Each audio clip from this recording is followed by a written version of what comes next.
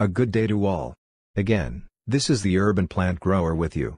And today, I will introduce to you some notable information with importance about the grape plants.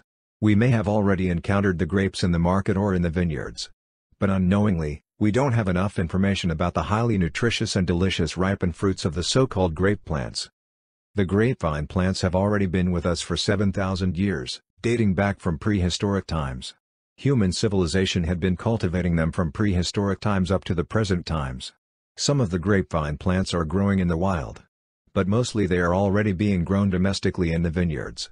We can find the most vineyards in the Mediterranean countries, like Spain, France, Italy, and even on Iranian soil. But, the state of California is considered the major producer of freshly eaten table grapes, which is about 90% market in the United States. You can also find grapevine plants in China, Turkey, Greece, Rome, Georgia, Azerbaijan, Armenia, and even in the Philippines, which are domestically grown in the vineyards.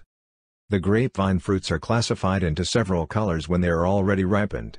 They are colored red, black, purple, or blue, with is the Concord variety, pink and yellow. The green-colored grapes are used to make white wine when fermented. All types of grapes are healthy and very nutritious. They are very rich in nutrients and loaded with several minerals and vitamins. But, the red grapes and especially the Concord grapes are higher in content with flavonoids, phytonutrients, and resveratrol. Resveratrol is the powerful antioxidant present in the red grapes variety. The red grapes can also be deliciously eaten as fresh fruits or sun-dried with is called the raisin. The Concord grapes are usually prepared as grape juice, fermented into wine, grape jelly jam, and a grape flavoring for some drinks. The red grapes are more nutritious than the other varieties.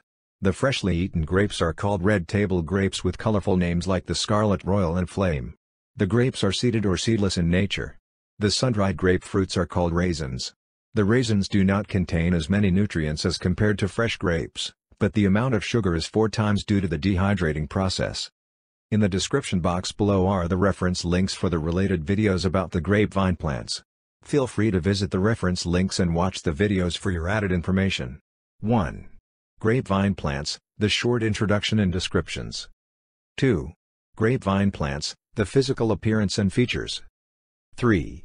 Grapevine plants, the health benefits and usefulness. 4. Grapevine plants, the propagation and growing techniques. 5. Grapevine plants, the products and byproducts. Again, thank you for listening and watching my video. If you did like my video, please like, share and subscribe to my YouTube channel, The Urban Plant Grower. See you next time, and goodbye.